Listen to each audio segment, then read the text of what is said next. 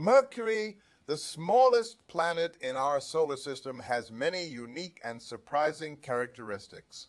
Although it's the closest planet to the Sun, it's not the hottest. That title belongs to Venus, thanks to its thick, heat-trapping atmosphere. Mercury, on the other hand, has almost no atmosphere to regulate temperature, which means it experiences extreme fluctuations.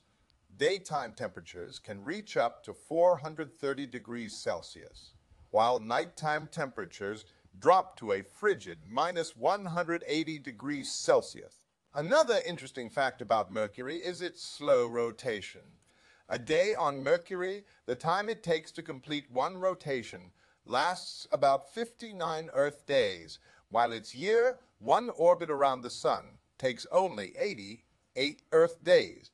This means that, depending on where you stand, you might see the sun rise, pause, go backward briefly, and then continue its journey across the sky, a unique effect caused by the combination of Mercury's orbital speed and rotational period.